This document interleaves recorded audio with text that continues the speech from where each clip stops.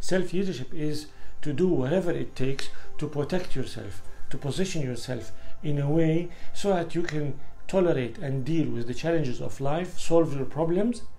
not become stuck in them, and move forward. And if you can, capture opportunities so that you can maximize your experience of living, maximize the moment of joy, maximize the impact,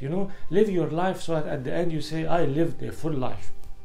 That's what self-leadership is all about, is mobilizing yourself so that you can maximize your experience of living in spite of the difficulties and challenges, and in spite of the toxic people.